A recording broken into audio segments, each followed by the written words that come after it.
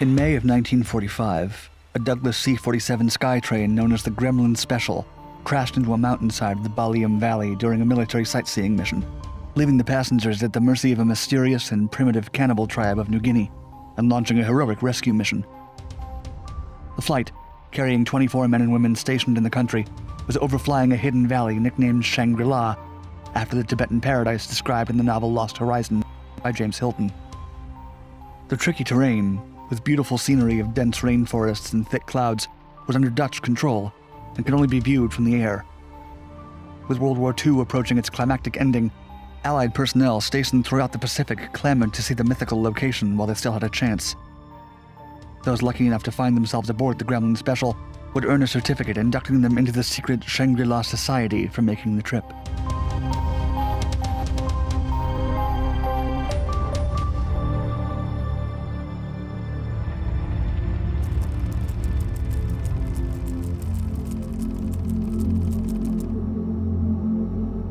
At the time of the war, much of the island of New Guinea remained uncharted as part of the Dutch East Indies. Hundreds of plane crashes occurred there, with few ever being found. As author of Lost in Shangri-La, Mitchell Zukoff has stated, quote, "New Guinea was sort of a graveyard for planes." On May 13, 1945, the sightseeing Gremlin Special left Jayapura with 19 soldiers plus 5 crew people on board, and was flying low between the mountains so that the passengers could see the native villages and fields in the valley. The Baliem or Shangri-La Valley was 40 miles long, 8 miles wide, and inhabited by around 100,000 to 120,000 tribespeople of the Dani tribe. The terrain was lush and beautiful, but treacherous. During the flight, the plane slammed into the side of a mountain in the Baliem Valley. The exact cause of the crash remains unknown, but low-lying clouds may have obstructed the pilot's view and contributed to the crash. In the aftermath, 3 survivors were left to brave the jungle: Corporal Margaret Hastings of the Women's Army Corps, and Sergeant Kenneth Decker and Lieutenant John McCullum of the United States Air Force. Some sustained injuries, such as Corporal Hastings, who had suffered mild burns on her legs.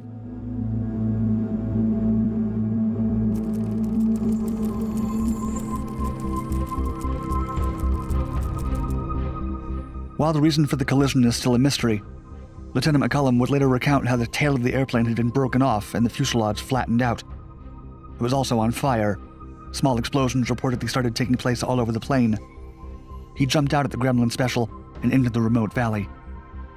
Of the location, he would say, quote, "Standing around, I looked at my watch and said, 'This is a heck of a place to be, 165 miles from civilization, all by myself on a Sunday afternoon.'" He was the only one of the survivors not injured, and also the highest ranking, so he quickly took charge of the situation. From where they had landed, the survivors had a decent view of the surrounding villages and the valley itself. Lieutenant McCullum was able to spot a clearing where he believed they might have had a better chance of being spotted by rescuers, if any were sent for them. The 3 survivors trekked through dense jungle and down a steep, treacherous gully. They walked down 11,000 feet in 3 days, and finally reached the open area optimal for being located from above. All they had to do was wait, and deal with the unknown threat of the cannibalistic natives.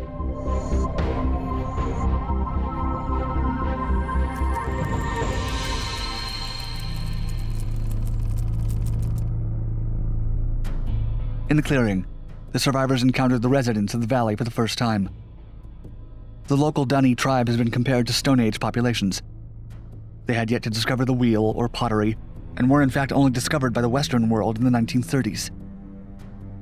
While the people of the valley were known to reside there, few to no close encounters had happened between them and the Western world. Explorer Richard Archbold had led expeditions into the valley, originally naming it Groots Valley, with one of those expeditions resulting in an incident that almost killed a Dani man.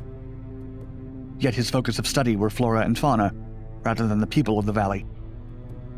Other than what could be learned from his brief encounters, the tribe was a mystery to the rest of the world. As no encounters with the Dani had been as close and prolonged as the one the survivors of the Gremlin Special would experience, rumors of bizarre cultural traditions dominated perception of the people among Westerners in the country, making the survivors understandably nervous. Terrifying rituals and superstitions were said to be practiced, and the Dani were supposedly highly militaristic, often engaging in ritual combat with neighbors and against outsiders. Thankfully for the Gremlin Special members, they did not find themselves in immediate conflict with the Dani. The smiles of the 3 survivors were quickly met with a smile from the tribal leader himself. As McCullum recounted, quote, "He finally got real close, and I reached out and grabbed his hand, and he grabbed my hand, and from then on we were all friends." A reason for the friendly approach might have been that the Dani believed in a word-of-mouth legend that spoke of white spirits descending on the valley and aiding their people.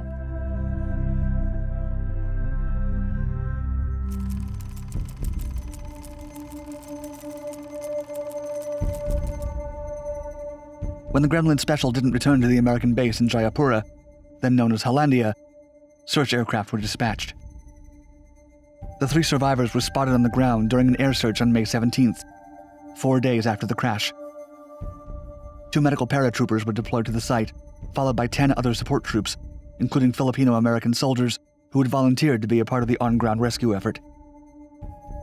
Documentary filmmaker Alexander McCann was also parachuted to the site, so he could document the rescue attempt, as well as any interactions with the native tribespeople.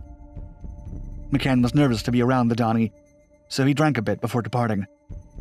He recalled hitting the ground drunk and then staggering to his feet. The paratroopers set up a camp to treat the survivors and assist them before leaving Shangri-La.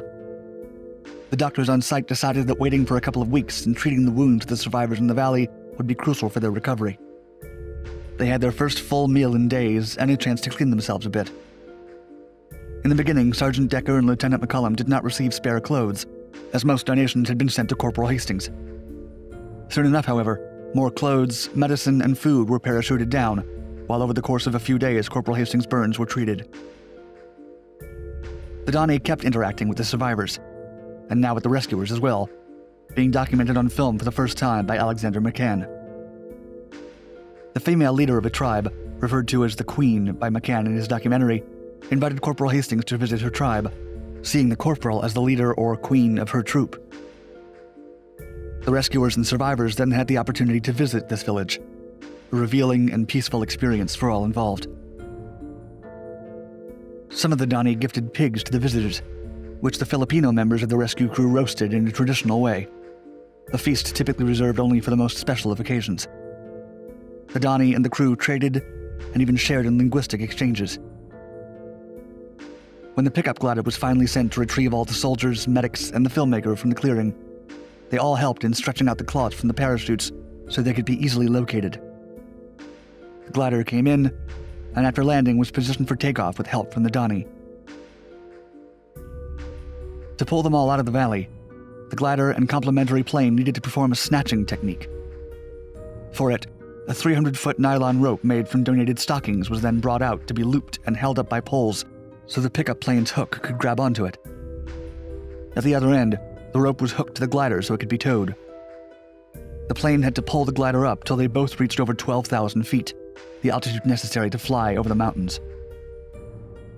The story of the crash and the survivors immediately caught the attention of the international media. Reporters would flock to the flights that showered provisions on the contingent of survivors and rescuers on the ground.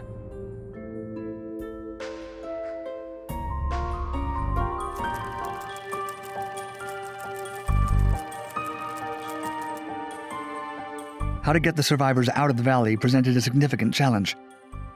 Helicopters could not climb over the surrounding mountains, and the high altitude also meant any powered aircraft would have great difficulty taking off again from a short jungle runway if one even managed to land in the first place. Finally, it was decided that the only aircraft that could safely get in and out of the valley were gliders. The high-altitude rescue was performed using Waco's CG-4 gliders towed by a Douglass C-47 Skytrain, the same type of plane that had crashed originally. 3 separate rescues for each of the survivors were performed by towing a glider with a single pilot into the valley. The glider was then loaded and towed back to the base. Reports indicate that the first glider sustained damage from low flight over trees and a whipping parachute that was snagged at takeoff. A second CG-4 was used for the remaining 2 rescues. All 3 survivors made it back to base safely.